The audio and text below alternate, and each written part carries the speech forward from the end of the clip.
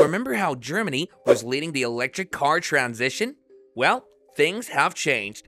Let's take a look at the newest numbers and find out what's making it hard for electric cars to grow in Germany. You might have heard that electric cars are getting pretty popular these days, but there's a twist. In Germany, sales of electric vehicles have dropped by an unbelievable 30% since last year, 2023. That's quite a significant fall. So, there will be a huge reaction in everybody's mind. Why has this happened? Right now, the economy isn't doing so great, so people are controlling their expenses. Even though electric cars can save you money on gas in the long run, they usually cost more upfront. When people are worried about their finances, they're more likely to hang on to their old cars instead of spending out for a new electric one. Reduced government incentives are another thing.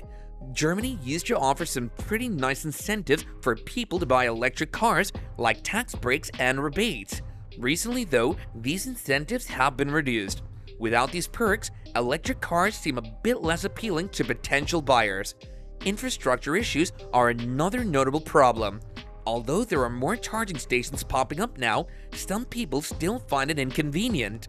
If you live in an apartment without a charging port, or if there aren't many fast chargers on your daily route, an electric car might feel like more trouble than it's worth.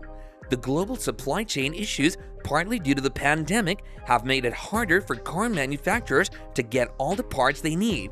This has slowed down production and delivery of new electric vehicles. So, what does this mean for the future? Despite these drops in sales, it's not all bad news for electric vehicles in Germany and in Europe. Some things are there to keep in mind if you are planning to buy an EV. The move towards electric vehicles is definitely a long-term thing. Governments are all about cutting carbon emissions, and car companies are pouring loads of money into electric tech. So even if we see ups and downs in the short run, the future is more and more EVs in the streets. Battery tech is getting better all the time, which means electric cars are becoming cheaper and can go further on a single charge.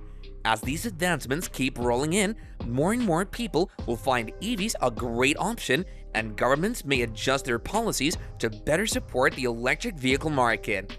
If sales continue to lag, we might see a return of more generous incentives or other measures to encourage people to buy EVs. More and more people are waking up to environmental issues and looking to cut down their carbon footprint. This rising awareness is going to keep boosting interest in electric cars. So, what's the talk in the streets on this dip in EV sales? It's interesting to see how people are reacting to these changes. Some people are disappointed, especially those who are hoping for a quicker transition to greener transportation.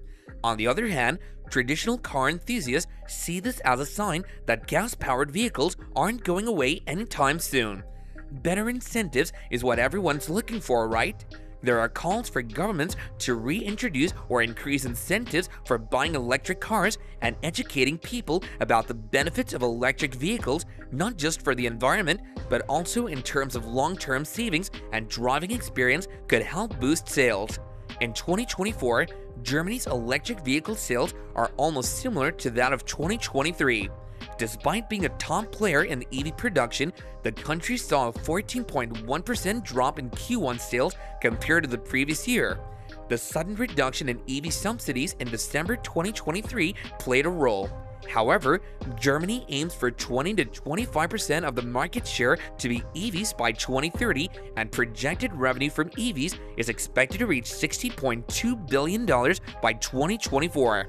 With sales down since 2023, the road ahead seems challenging. Can Germany come back with huge EV sales in 2024? Comment your thoughts on this, and don't forget to like, share, and subscribe.